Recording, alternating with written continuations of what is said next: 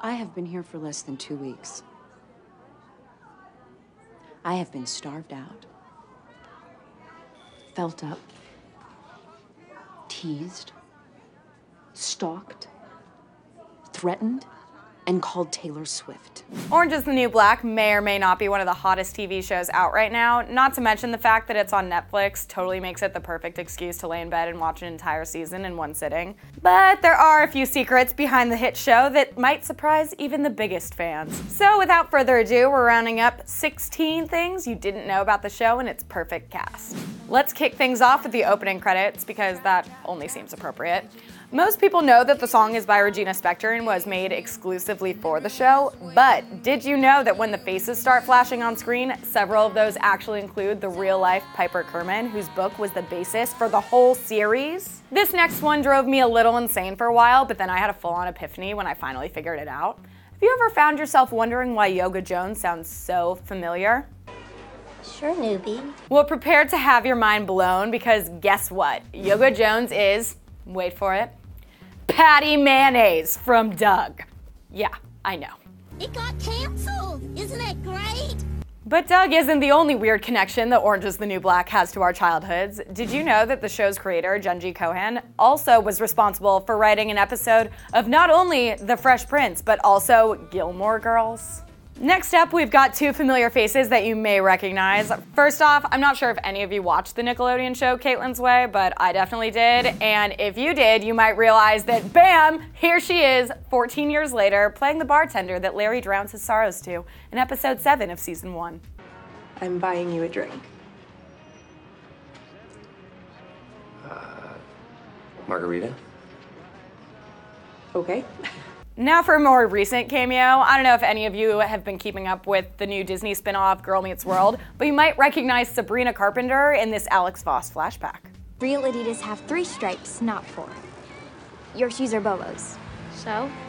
So your mom shops at Payless. But the actors getting FaceTime on the show weren't the only guests on set. The number 5 thing you didn't know is that Academy Award winner Jodie Foster directed not 1, but 2 episodes. The first was the one where we learned the backstory of Laverne Cox's character, and then she later returned to direct the first episode of season 2. But wait, speaking of Laverne Cox's backstory, did anyone else wonder how they were able to make her pre-transition scenes look so realistic? Because I definitely did, and then my mind was blown when I found out it was actually her real-life twin brother. And while we're on the topic of siblings, did you know that Pablo Schreiber, aka Pornstache, is half brothers with Liev Schreiber in real life? Weird and totally random, but totally true. Next up on our list is also super random, but it just seems necessary while we're discussing the show's lovely guards. Turns out Matt McGorry, who plays John Bennett, has some skills beyond acting.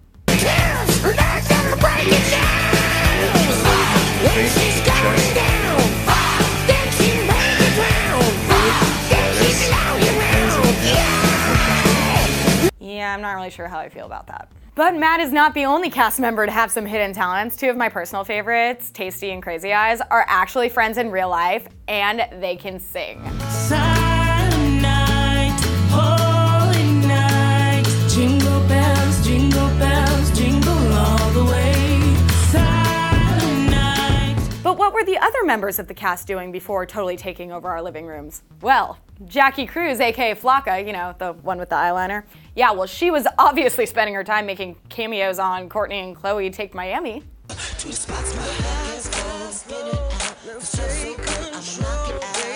And you know Lord Disick was not too upset about that one. Anyway, next up on the list are some very creative allusions to some of the cast members' past projects. I mean, I already got really excited when I saw that it was basically an American Pie reunion with Natasha Lyonne and Jason Biggs, even though they don't ever have any scenes together.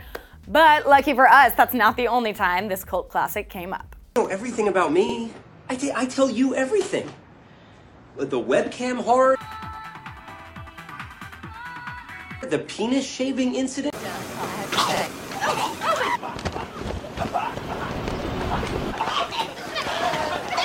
I'm pretty sure we never would have forgiven the writers if they didn't take advantage of that reference, but another one that could not go unnoticed was by the absolutely amazing Kate Mulgrew, aka Red. You may remember her as Captain Catherine Janeway on Star Trek, you know, because she was on the show for 6 years, but it just makes this line absolute perfection. Why'd you choose Learn and Run for whacking at me? You're questioning my decisions. Only in the most respectful way you could possibly imagine. I thought it was like your Spock. My what? Here's another quick Easter egg. Have you ever noticed that every single time Piper's on the phone, this crying woman can be seen somewhere in the distance? Yep, not lying. Check it every single time.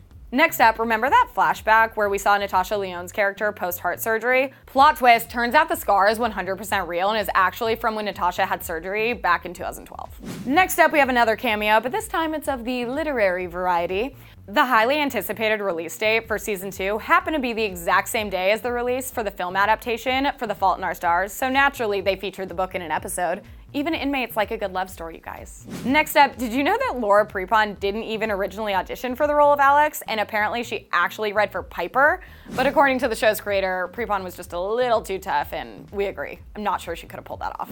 Now this last one has to do with another show that we just could sit and binge watch for hours on end. I do. Yes, we're referring to Law & Order SVU. We've got Red, we've got Gloria, we've got Watson, we've got Healy, Pornstache, Big Boo, Nichols, Pensatucky, even V. Seriously, pretty much every castmate has been featured at least once within those 15 seasons. Well, that wraps up our 16 things you didn't know about Orange is the New Black. I hope this video helped suppress some of your withdrawals, as I know I personally have been struggling to cope with life since I finished season 2.